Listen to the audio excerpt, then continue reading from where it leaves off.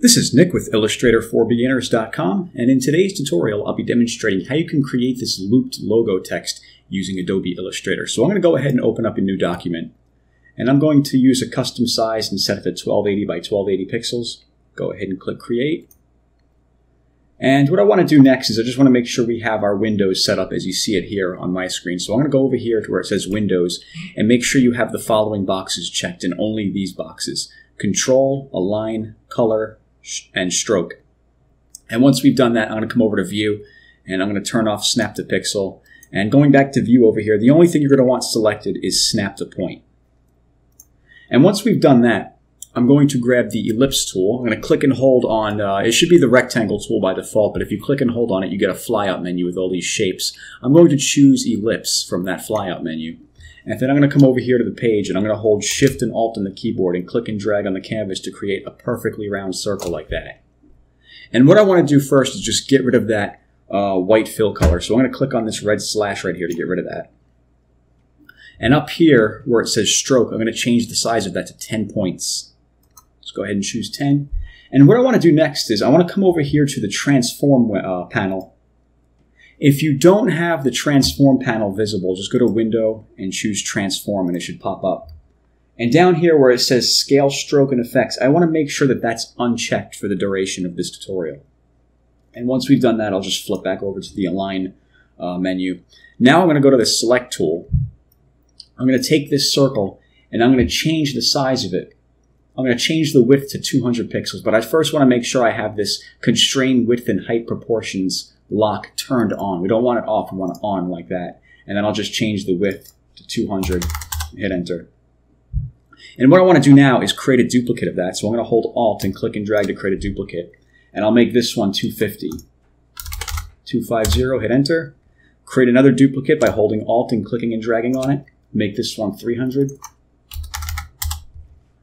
Repeat that step, hold Alt, click and drag. This one's going to be 350. And then we'll do one more. Hold Alt, click and drag, and I'll make this one 400. So we're doing 50 pixel increments from 200 to 400 like that. And now what I want to do is I want to click and drag over all of these circles. And over here in the Align tab, I want to make sure where it says Align to, we have that set to Align to Artboard. And once we've done that, we can align it on the horizontal axis and then on the vertical axis like that. And the next thing we're going to do is go to Object, Path, Outline, Stroke. And then we want to take the opacity of this and bring this down about in half. Roughly in half, doesn't have to be exactly in half. And then that's pretty good. I'll click off of that to deselect everything.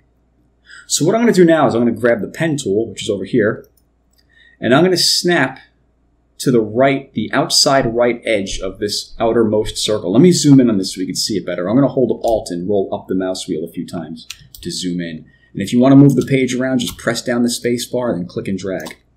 I'm going to snap the cursor onto the far right side of this circle and click to create a point there. And then hold Shift and bring this line straight all the way through, and then go ahead and click when you get to the outside there. And then I'm just going to go ahead and finish up this shape going around the outside of the circle and then snap it back to the starting point. Now let me hold Alt and roll down the mouse wheel to zoom out a little bit.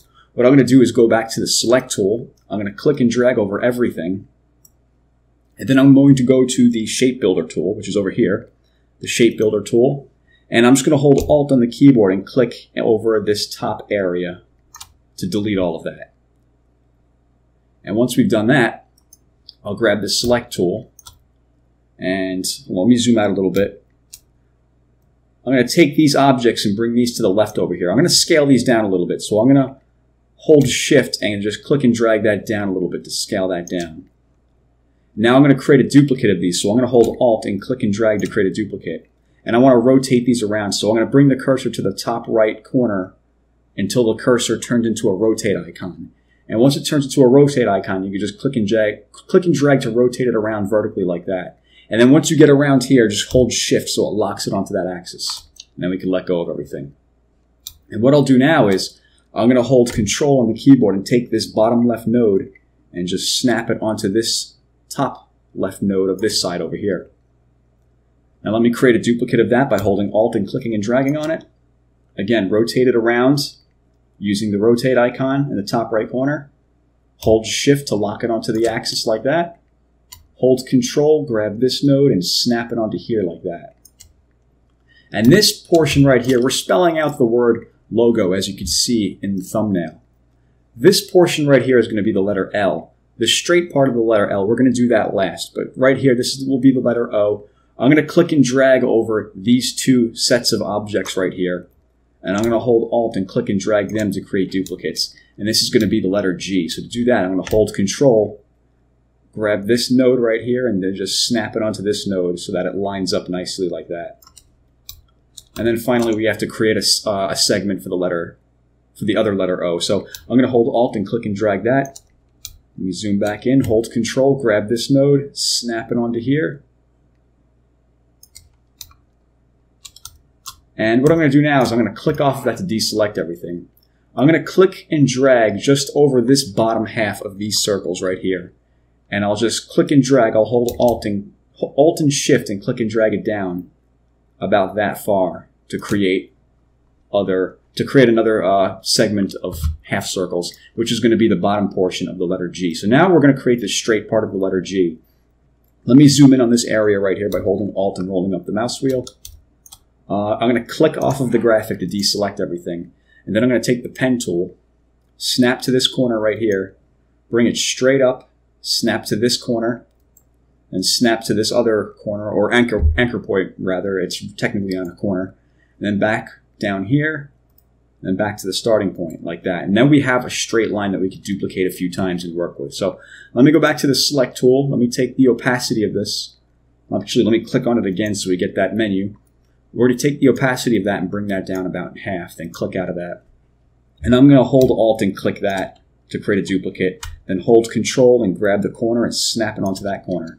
And repeat that 3 more times for these next segments. So just hold Alt click that, hold Control, grab that corner and snap it onto there, and we're going to do the same thing. Just like that.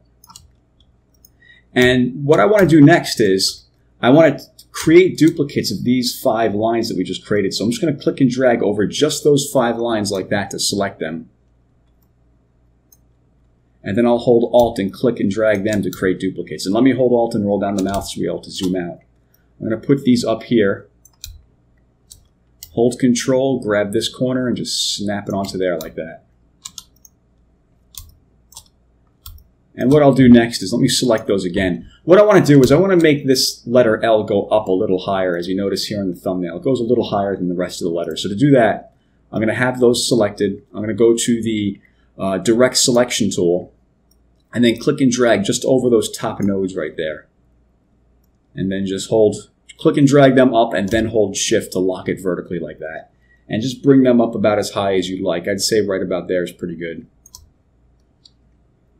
And the last step would be to eliminate the space, eliminate the segments of the shapes that we don't need in order to create this overlapping, like this sort of like this looping kind of effect. So to do that, let's go back to the Select tool.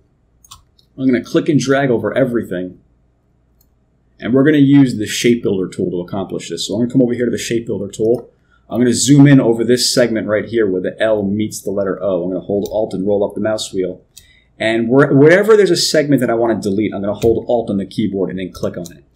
So I'm going to go ahead and delete these segments out of here. You'll have to try to envision smooth negative space running between the intersection between the letter O. You got to have to kind of visualize the pathways as you're doing this so you know which areas to delete.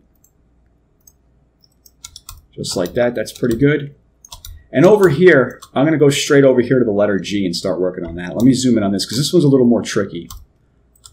We want the letter G to be overlapping everything. So I'm going to hold Alt and start clicking on the outer edge, the outer ring of the letter right here. Do the same thing over here. Work your way to the inner rings. And come down here. I'm going to have to zoom in a little more to get a closer look at this. Okay, that's good.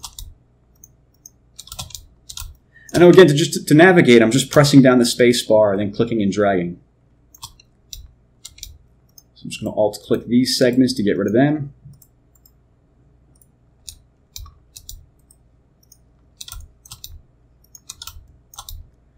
This little segment right here, you have to zoom in really close to get that one. Get rid of these. Now you could technically just hold Alt and then just click and drag to draw lines through them, which would be quicker.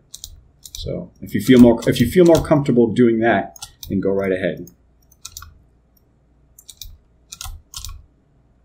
And you can't forget about these down here. Okay, so next, I'm going to have to come and delete this area where this O meets the letter G. And again, if you notice in the thumbnail, this is coming up from down here and up and to the right, just like the letter L connecting with the letter O is. So try to visualize those pathways in there and then delete all of the shapes that are in its way, which would be these shapes right here.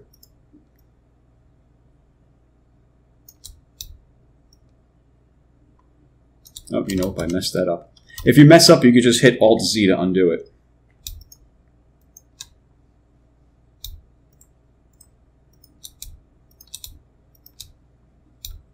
And then we'll just get rid of these down here. And I think that covers everything. Now once you're done, you can go back to the Select tool. And with everything still selected, you could bring the opacity up to 100%. And if you want, you could even unify everything together by going to the the Pathfinder panel and go to Unite, click on that, and then you could just go ahead and make it whatever color you'd want. And as you can see, we are finished. We've created our looped logo text using Adobe Illustrator. So if you have any questions, let me know. And as always, thanks for watching.